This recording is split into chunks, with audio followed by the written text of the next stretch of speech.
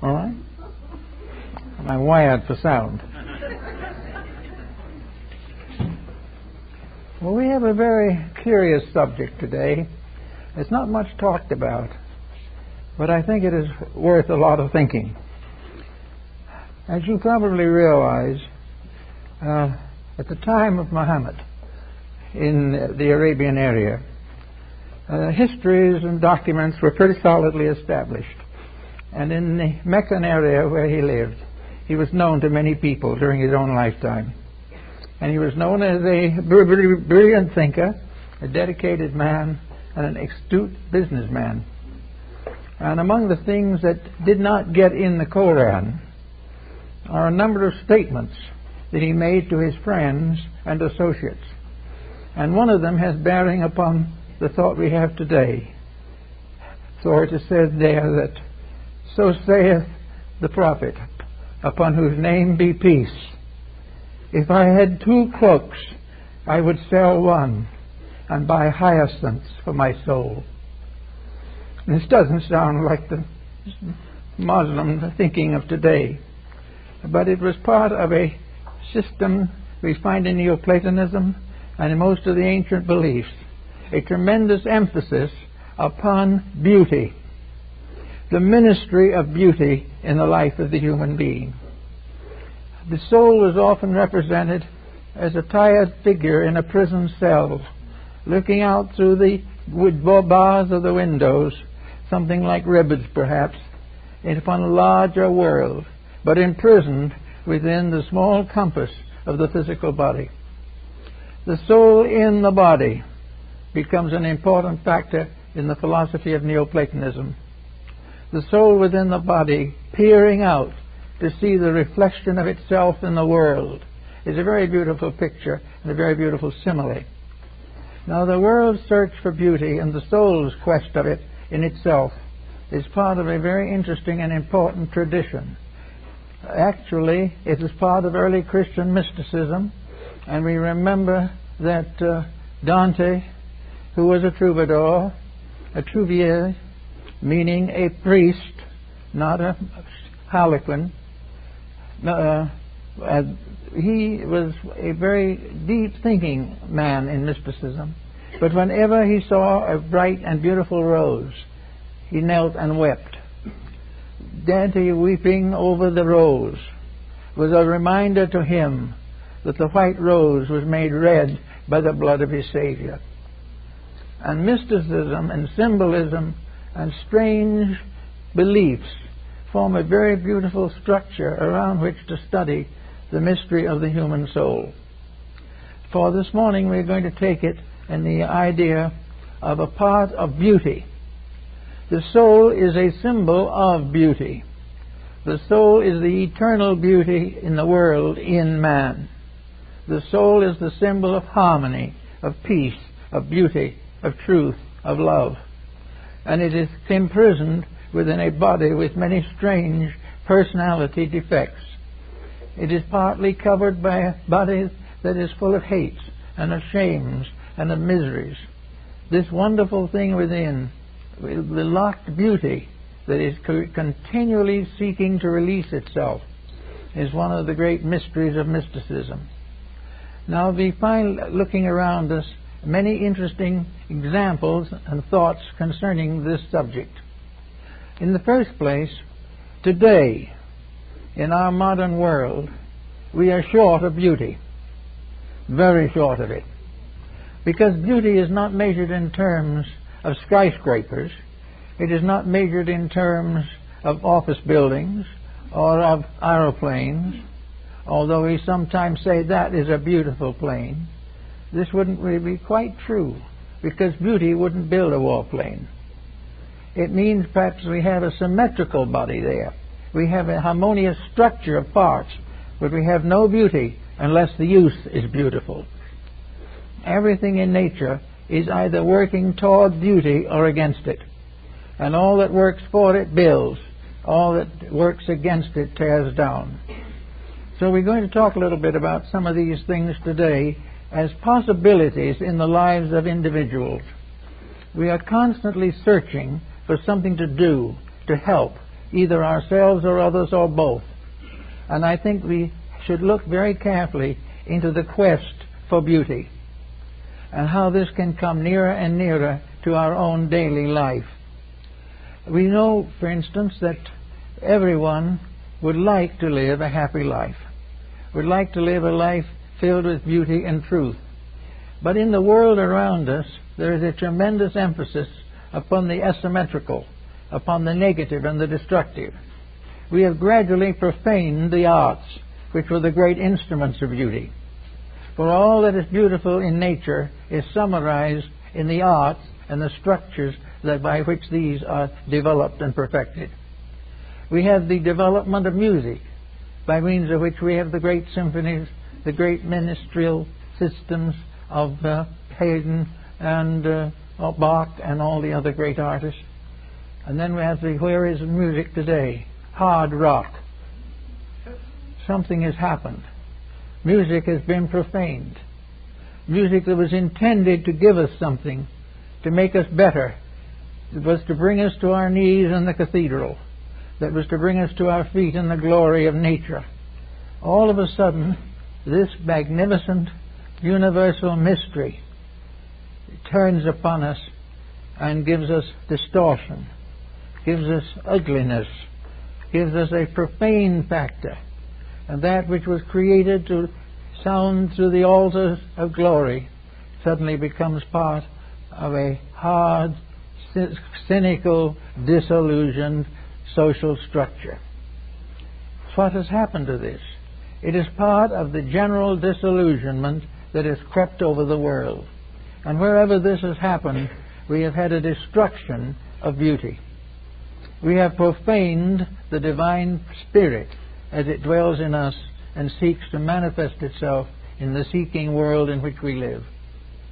Therefore, we can say, could we do something to redeem this beauty? Could we do something to redeem sound? Could we lift it up out of this terrible slough in which it now exists and begin once more to understand its real meaning? Would it help in some way to bring a better civilization to us if we had better concepts of the effect of sound upon the psychic structure of the human being? Psychologists are already studying this, not as a mystic phenomena, but as simply as mental phenomena. They are beginning to realize that all asymmetrical sounds are dangerous. We talk about the dangers of bacterial infection, but we have just as great a danger from sound infections. We have all kinds of dissonances which have a tendency to reduce our health, to lower our morals, to corrupt our homes, and to pervert our children. All these beautiful things we have in life, when they become turned into ill, become dangerous, because under every one of the little flowers of beauty there is a poison serpent if we pervert that beauty into something that shouldn't be there. So we have now something we can think about perhaps a little bit.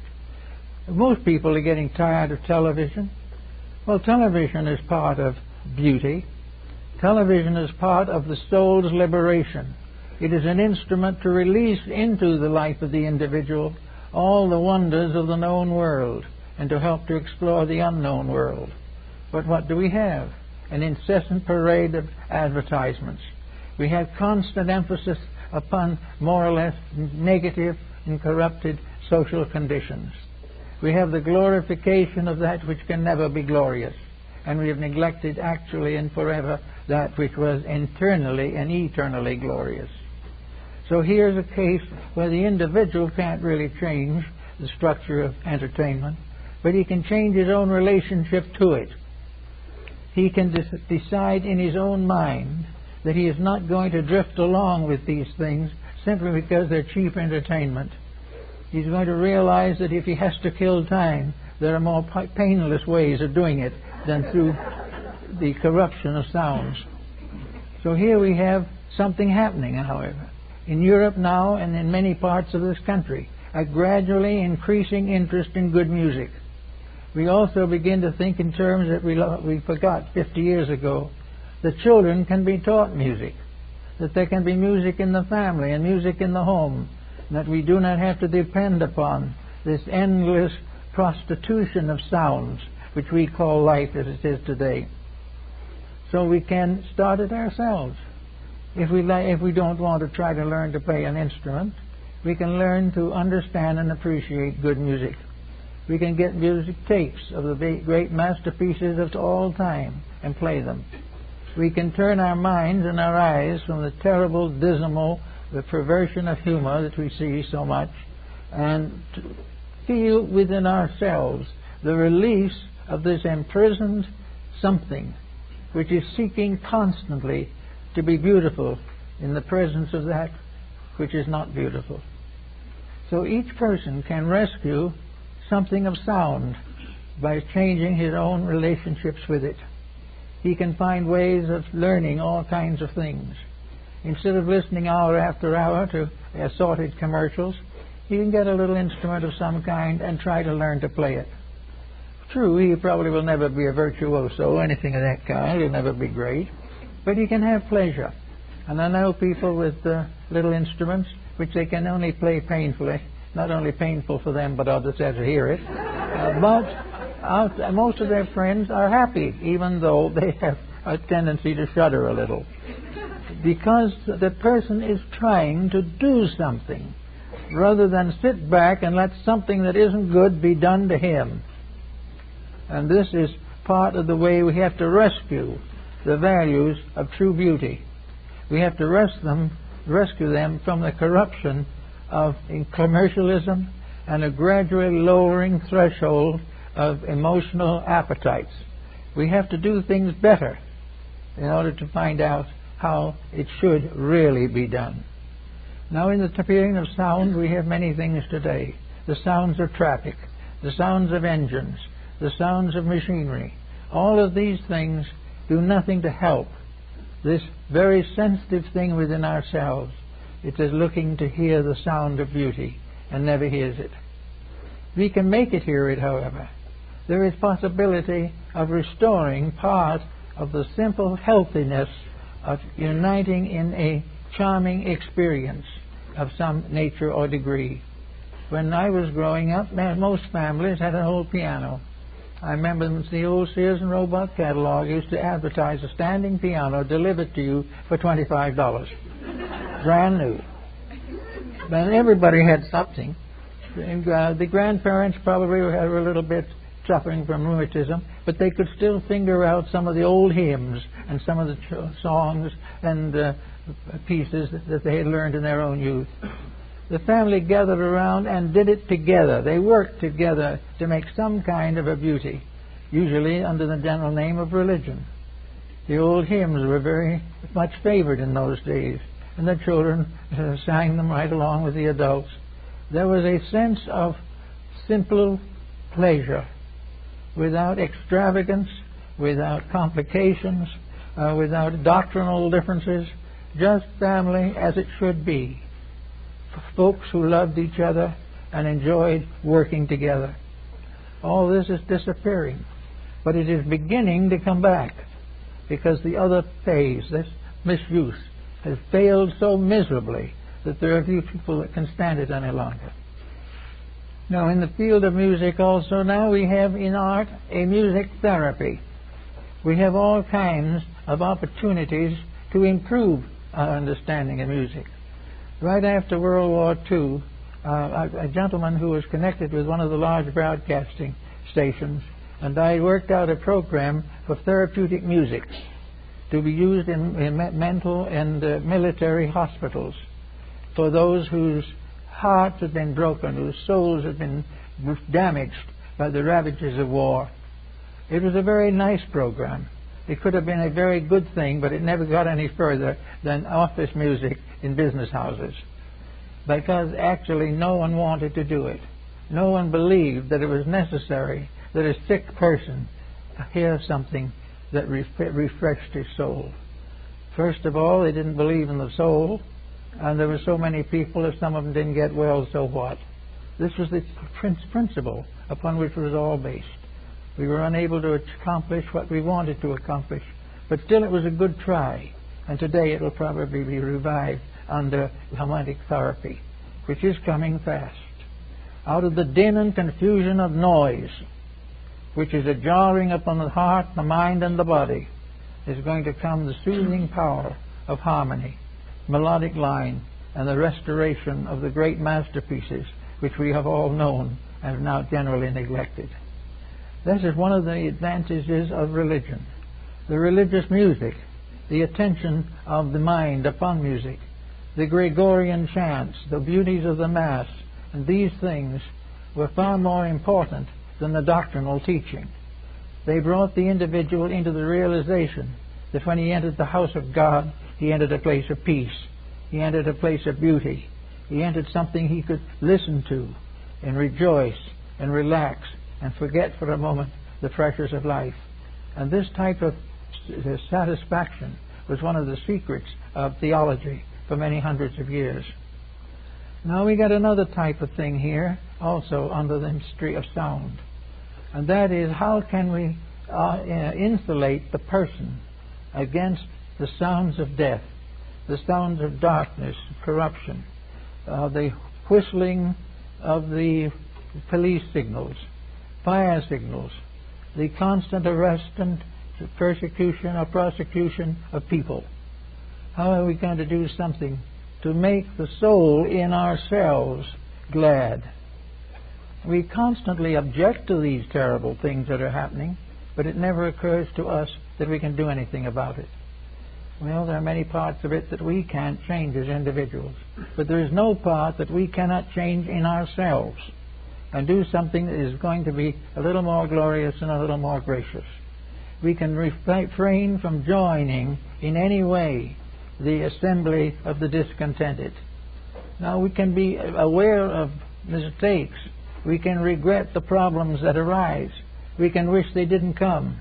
But we cannot take negative attitudes of hate and disillusionment and disgust over things that we should meet with understanding and insight. Because the more we hate, the more the soul languishes in the prison of the body. The more we are disillusioned and go about frustrated and neurotic, the more we destroy the freedom and power of the soul within ourselves.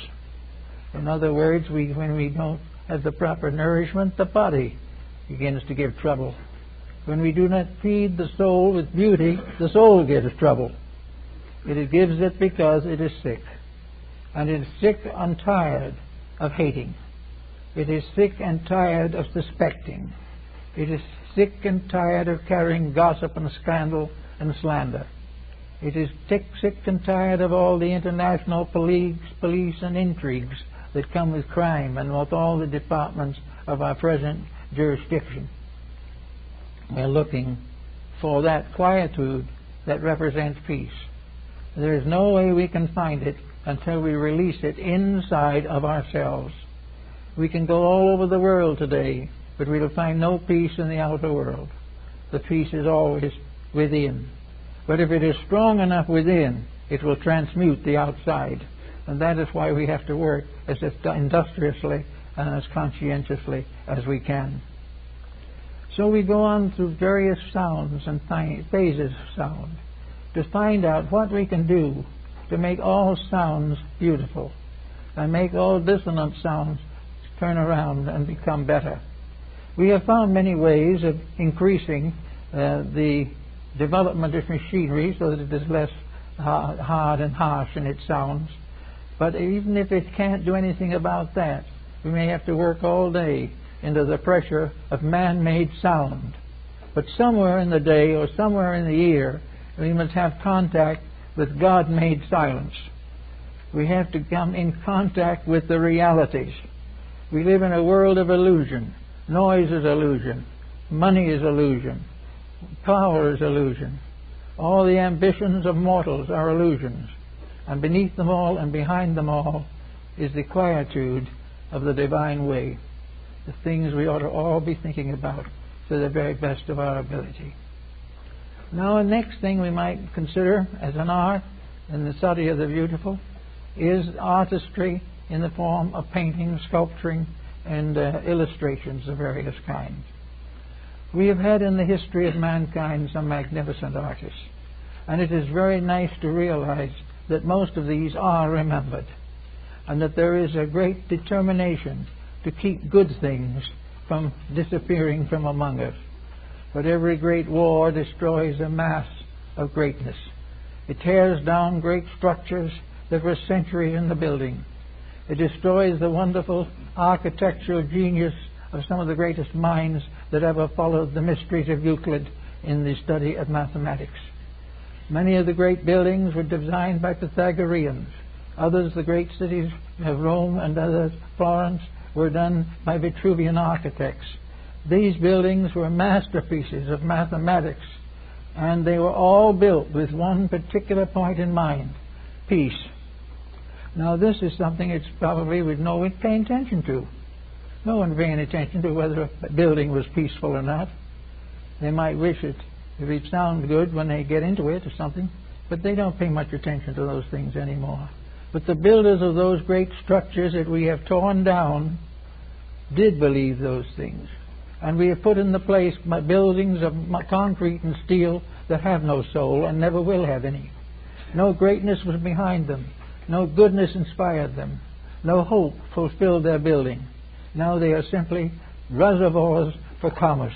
They are places where people continue to swarm to make a living, but no one learns how to make a life. Therefore, these things, again, have to be thought about. It is said that Pythagoras, wandering down the streets of one of the cities of Greece, carried with him a lute, which was a small harp-like instrument. And every time he saw a building, he struck the keynote of that building on his musical instrument. And every one of the principal buildings of his day were keyed to some mathematical musical formula. Everything had meaning. Everything was not only done to make it beautiful, but to make it appeal or reveal the divine purpose. It was something that each building was a tribute to the divine architect who builds all things. No one would think of building contrary to the will of God, and it's not little different now when nobody really believes, or very few believe, in the will of God at all. It's only when suffering comes and sorrow closes in that we begin to think about these things. But we know that in antiquity and in all parts of the world there are magnificent buildings that are entitled to be termed beautiful. They are beautiful not only because of their structure, but because of the reason for them. They're there because they stand as a symbol of defense, standing strong to keep beauty alive in the world, to keep us constantly aware of the dignity of life. We need this always, every day. And it is very important that each person comes in time to understand a little of this, so that in his daily life he can begin to apply it. Now we can go down to another step, and that is our homes. We all have some feelings on the matter of home, but the feelings are very scattered. And I don't think that we can say, generally speaking, that the average home is a work of art or a monument to beauty. For the most part, it is gathered together according to the passing likes and dislikes of people. If the individual who owns the home is fond of sports, it's apt to be decorated with sporting instruments. If the individual is simply just living there, it will be whatever he can accumulate will go there. Some of it comes from the past, others are accumulated as we go. But in the main, homes are not made into mathematical, psychological, or mystical compounds for the improvement or regeneration of the individual. A home is a tremendous opportunity for soul. In this home there is a certain privacy. We are not open to the criticism of everybody. And in the home we have a certain mastery of the situation. And if we can agree a little bit on something, we can make the home a place of peace where the soul can express itself in its normal way. We can do things that make the home a thing of natural peace. But we've lost the idea. We've lost the principle of it. Now, I know that high art and things of that nature are probably a little too abstract for the present general purpose, But I think we should realize that we are now being inundated, actually inundated with art. Everything you can think of is selling some kind of a gadget or a gewgaw that is intended to be artistic. Some of it is very good. Some of it is really very artistic. But almost all of these things have something about them that is kind of negative, because nearly all of them are made for a mass market to sell as many as possible. The idea of the making was not to release the power of life. It was to enhance the profits in the bank account. These things are therefore symbols of something better that have lost their souls into something not as good. Well, one of the examples of this, of course, is the endless problem of reproductions. Here we can buy very nice reproductions of paintings, sculpturings, antiques, and everything else, but the vibration isn't there.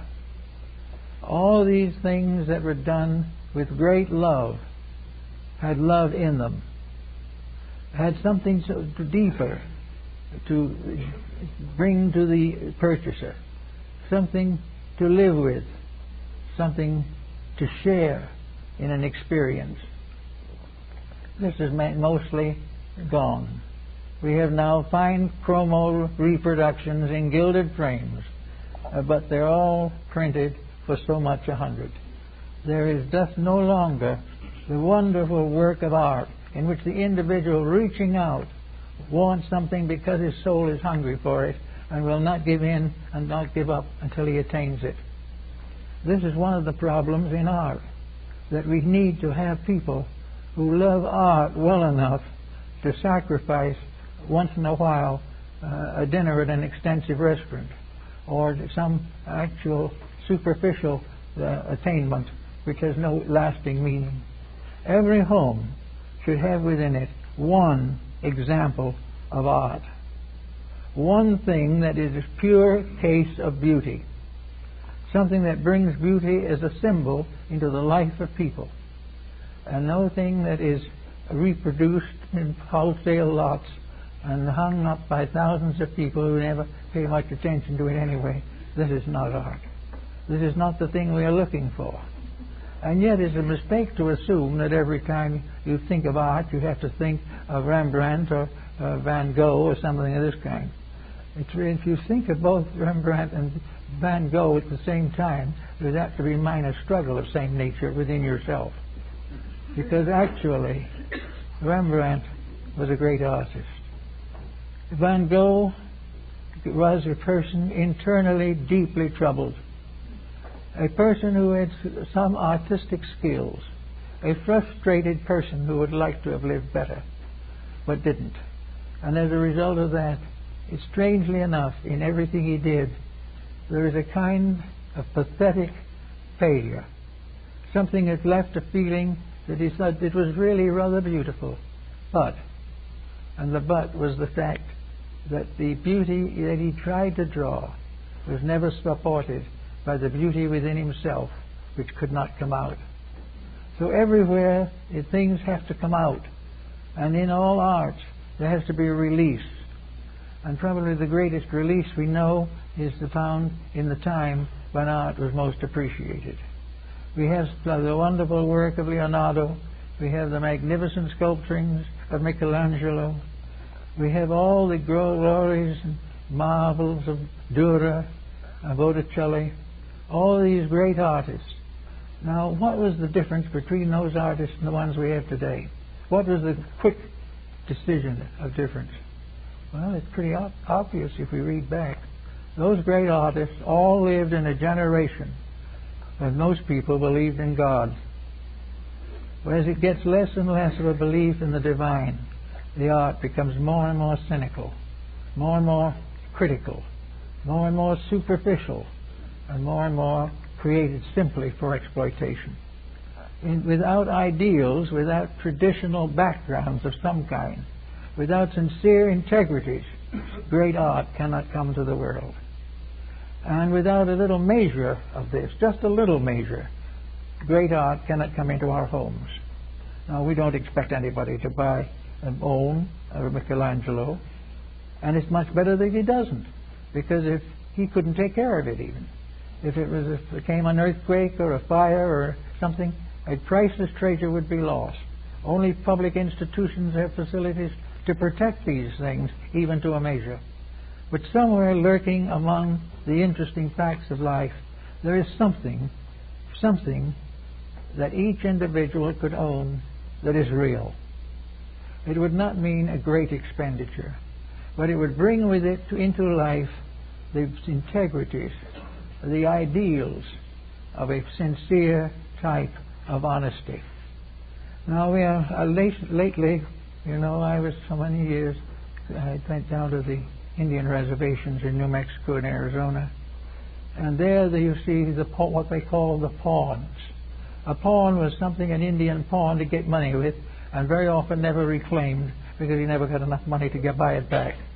But a pawn was a fine piece of native work, made for a native, done in a native way, with all the simple integrity of a pure and natural gift.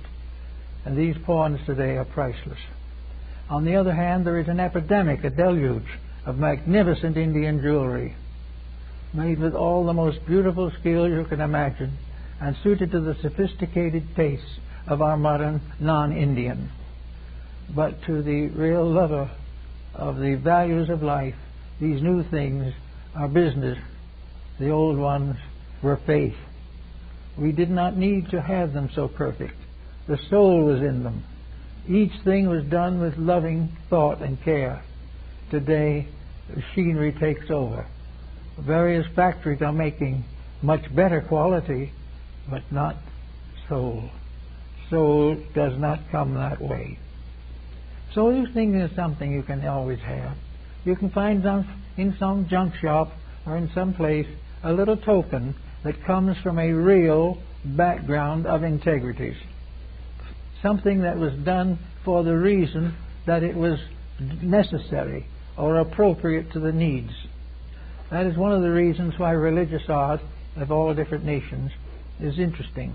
It is because if it is genuine, it is made in terms of love or piety. It is done on purpose as an offering upon the altar of something greater than ourselves. That which was intended for the gods is going to be more beautiful than the thing that was intended for sale. So all along the line, we watch for the symbols of integrities in things, that they bring with them not only the size and the dimensions of the object, but the auras, the magnetic fields, the intensities of a dedication, of a devotion.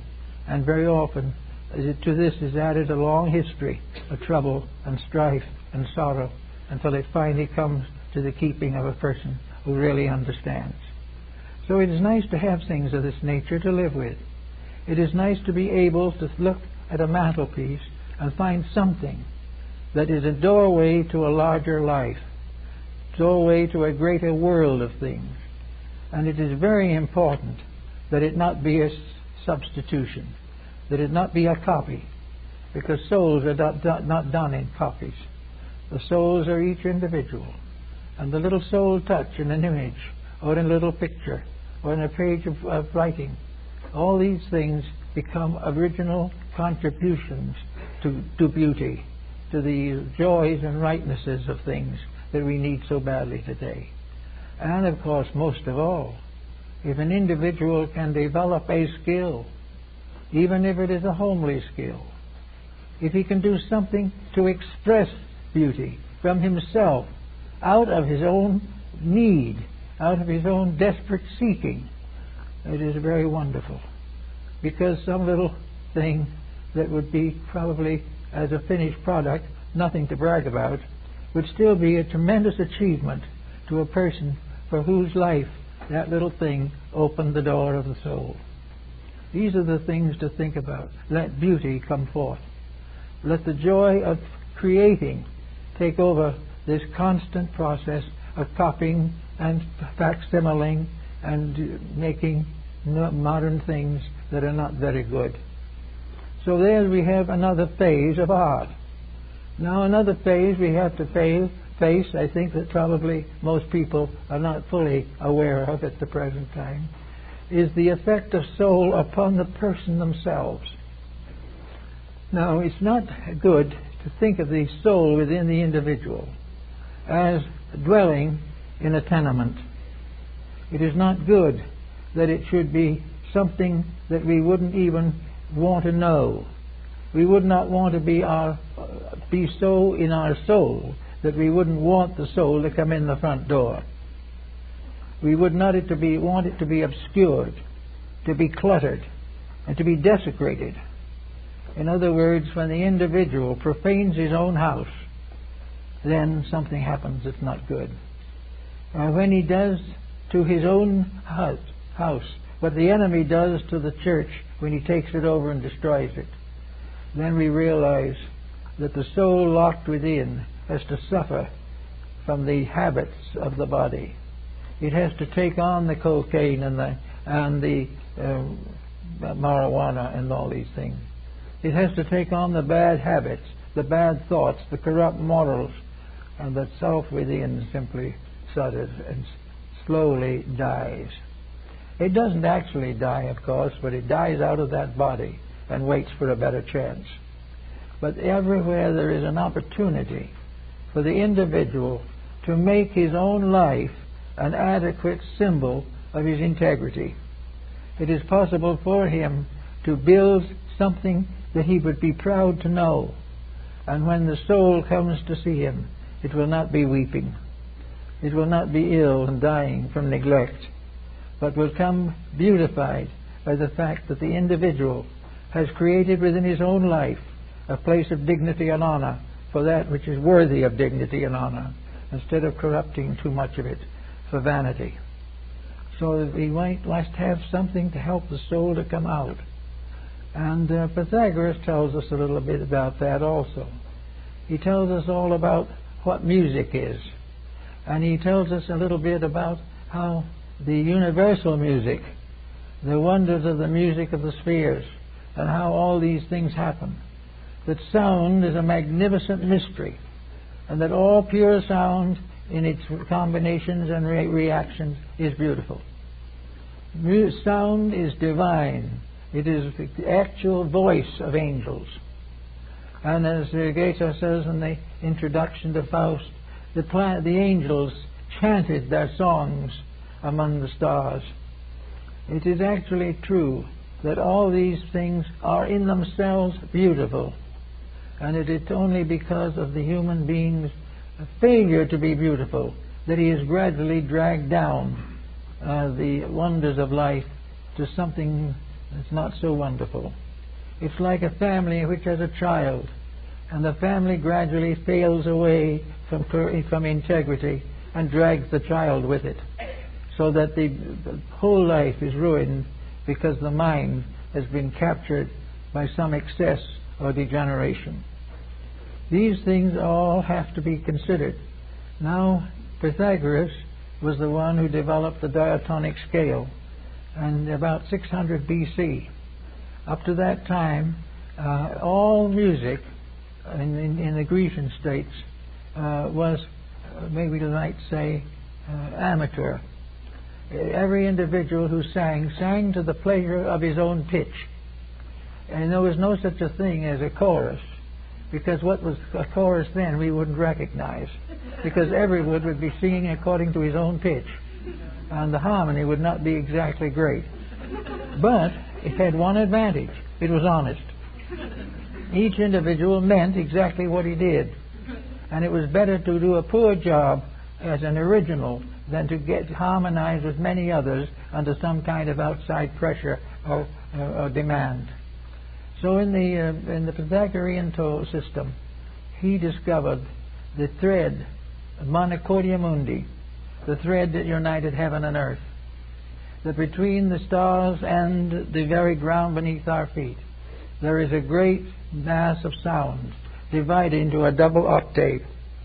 And the octaves, the two parts, meet at the orbit of the sun.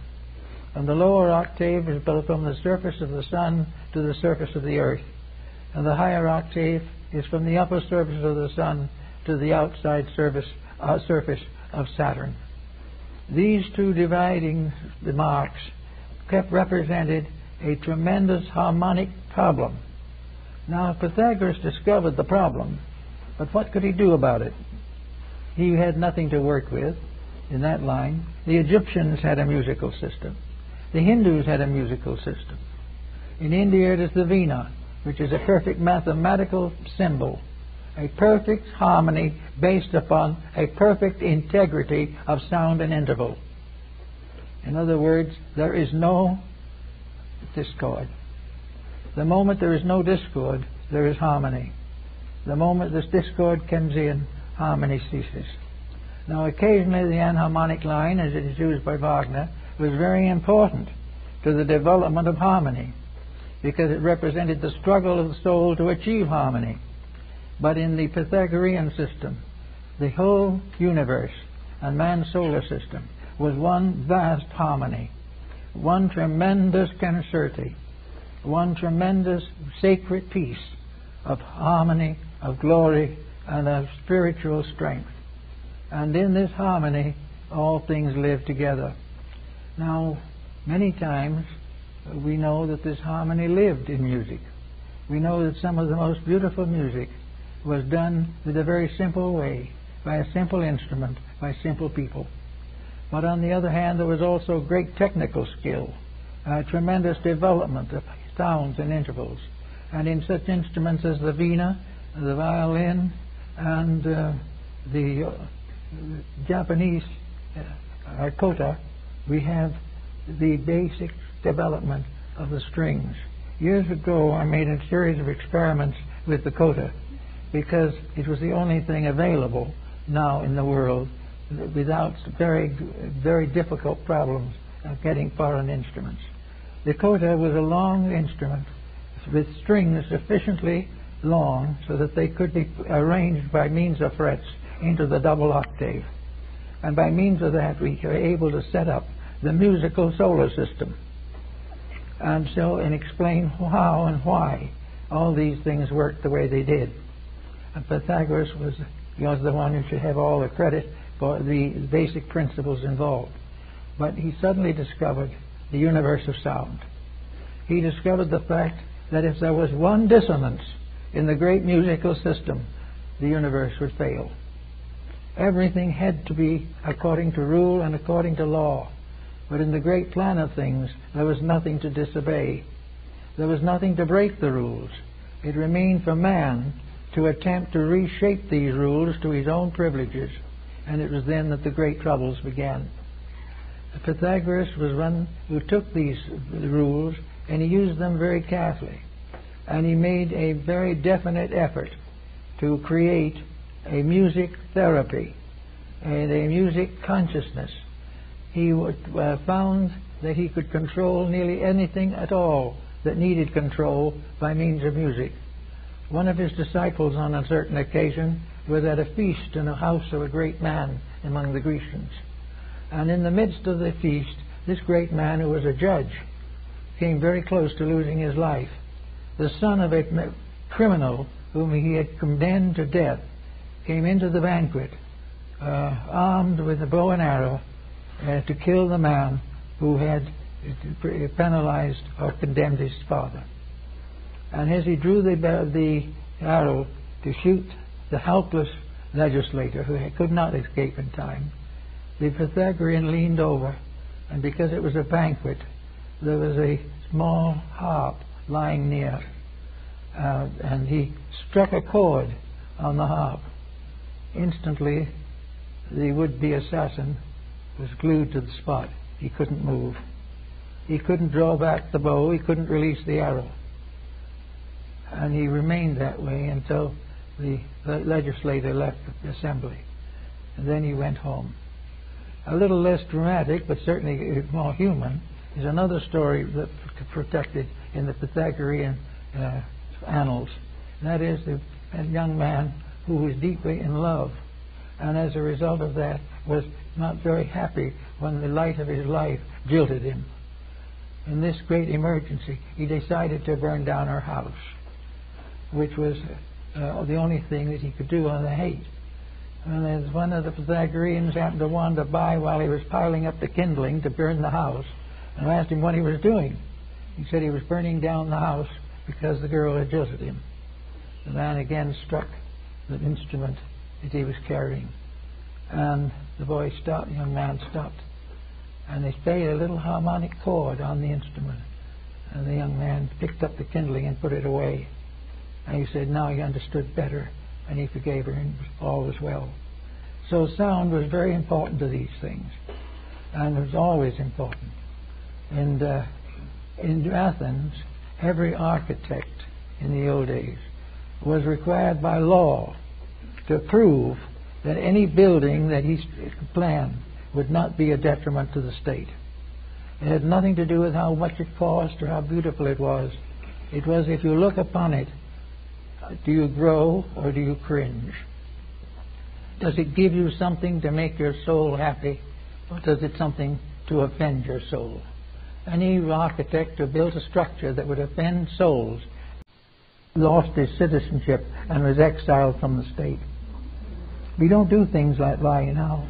And maybe because we have these masses of conflicts, masses of chaos, masses of unmatched and unmattered art and architecture, we're in the trouble that we're in, because we simply do not pay any attention to the effect of our environment upon ourselves. We think if we can get everybody into a house or get all the children into school, we have it made. But unless we put them in a house that is worthy of them and put them in from this school to a better one, nothing is actually solved. So all in all, beauty continues to be very important in our daily living. It is something that we all must consider to be an aspect of the divine nature. Now we can go into beauty to some other aspects of life. We can go into beauty as it affects upon our personal relations and our personal integrities with each other. We can also go into the problem of nutrition. Nutrition is an art, and it is beautiful, the individual is well. If it isn't beautiful, he is sick. If he abuses his own body, he will suffer. If he perverts the lives of others, he will be penalized. All in all, beauty must have its final victory.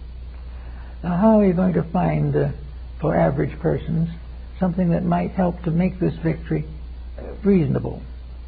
Well, I think the ancients all agree on one thing, that the most perfect example of the divine plan that we can contemplate is the very world we live in.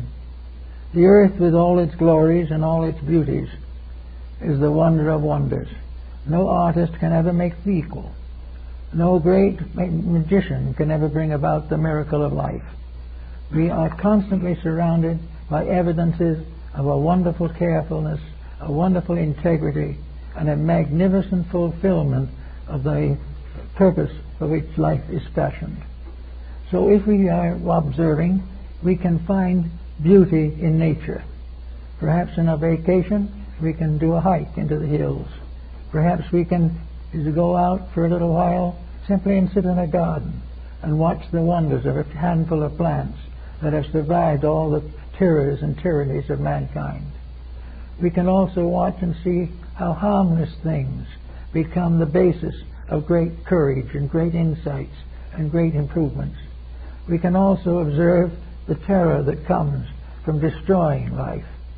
We can take a little garden that's not over 10 feet square, and in it we can build a universe, and we can make this a horrible place like an inferno, or we can make it a beautiful place where a few little sacred lives are able to fulfill their destinies.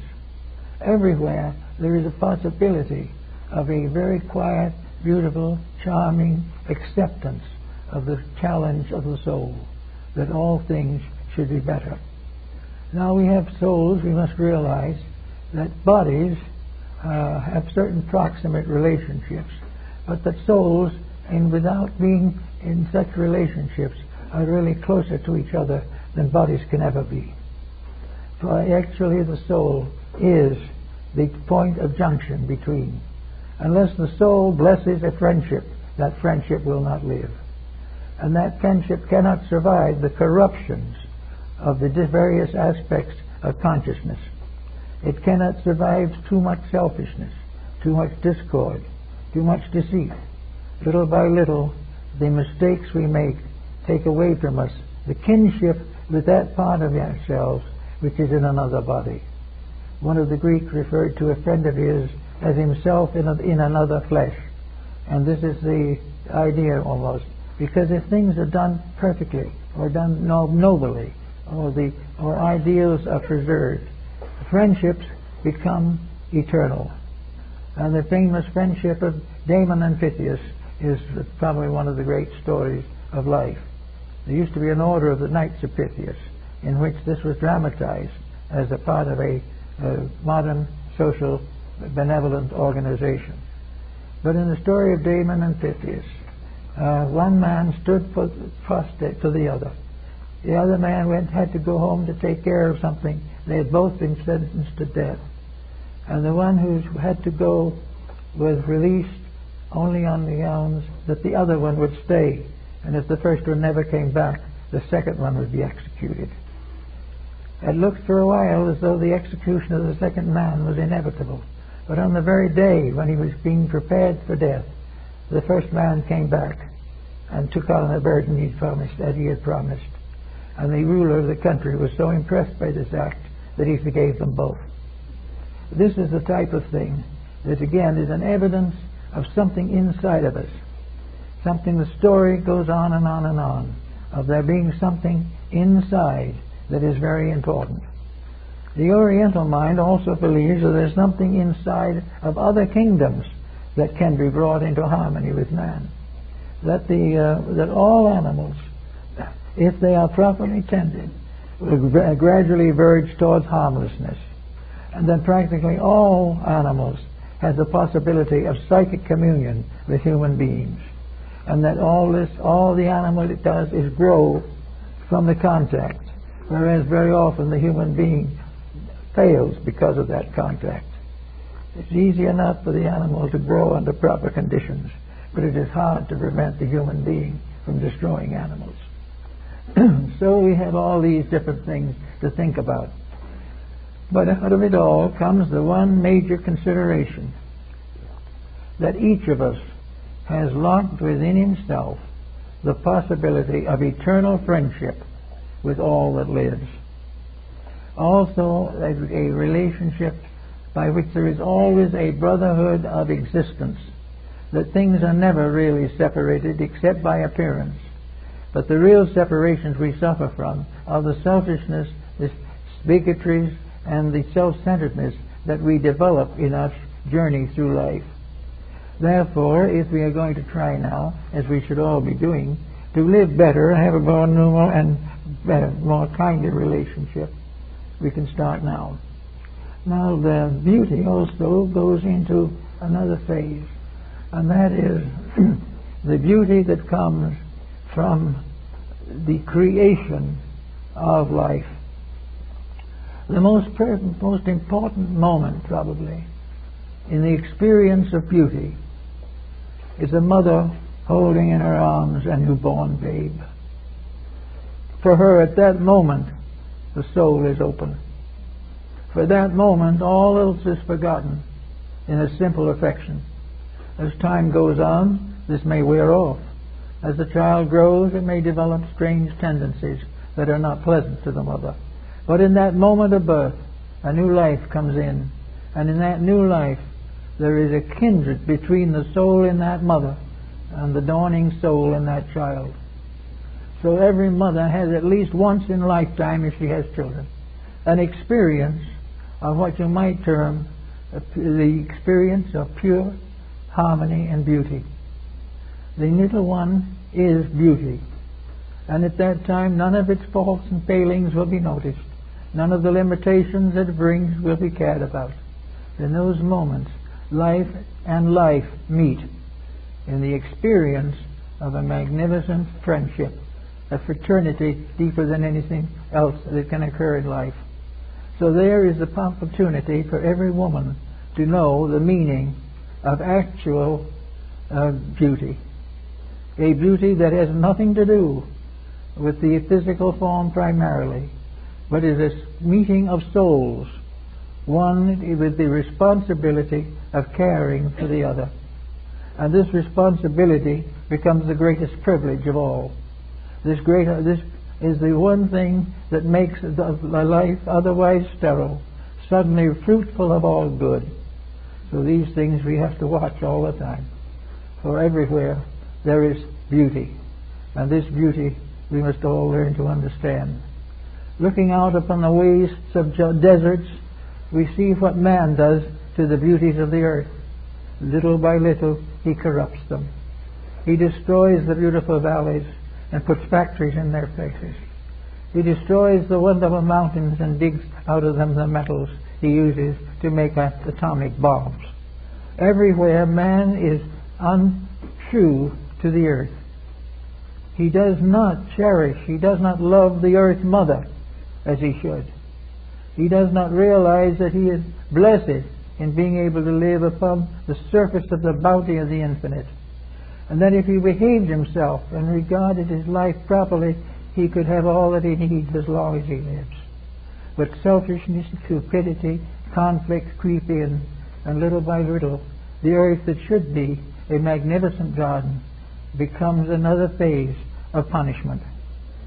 So it's therefore everywhere we can, we should be trying to release ourselves from the misuse of our own possessions, the misrepresentation of our own ideas, and the gradual corruption of policies that as they go take with them all that is worth living for and leave nothing behind. In the next few months, maybe a year or two, we're going to have some very important decisions we're going to have to make socially. We're going to have to face the difficulties arising from the exhaustion of resources available for corruption. We are going to realize that we cannot corrupt more without bringing down the whole structure. That we have gone as far as wit can go, and it is time for wisdom to come in. We have gone as far as our skill can take us, and now what we need is our heart to lead us. Out of all of this there must come a tremendous sense of beauty, a tremendous sense of release of consciousness. It is time for us to develop the mystery of finding the higher sense for our souls. Unless we do, we are going to bring down to ruin one of the most wonderful structures that nature has ever produced. We are just part of a great system. We cannot break the rules of the system without suffering. Now today we are looking for answers, but these answers can never succeed unless these answers are accepted by individuals. Laws can never make us perfect. Legislation can never heal the wounds of crime. The only thing that can bring peace to this world is the release of soul power, the power within the individual to love, to forget, and to forgive. These have to be there. And out of this regeneration of motives, this reorganization of principles, this redemption of a way of life, we can go into the new century with peace and security. But if we do not make these adjustments, we will go on until finally the waters of oblivion close over the great mistake which we have called humanity. And there's no reason it has to be a mistake. It is being tested always. And as long as there is one grain of hope left, nature will work with us. Nature can take a little more punishment. It can make a few more adjustments. But unless the motion towards solution begins to appear, and unless we stop trying to build upon something that is itself soulless, we will be in trouble. The school teacher has a conscience and also has a wonderful psychic integration, as all of us have. The school teacher has a soul, but the system will not permit that soul. And if the school teacher tries to teach, it will lose its job. If the individual who tries to do an honest day's work succeeds, he will probably be penalized by the union. Whatever happens, the way we live now, we have created a system of despotism which prevents us from the expression of our own integrity. But in that deeper is something that cannot die, As Paracelsus pointed out, the elixir of transmutation within each person is the power to transmute every mistake he makes into soul power. In society, there is a possibility that every nation that has done it badly can, by a transmutation, a mystery of transformation, can take the evils and the mistakes and change them into soul growth. We grow by our mistakes, but we have to recognize these mistakes and prevent ourselves from continuing them forever. If we do it right, do it beautifully, and do it kindly, we will come out all right.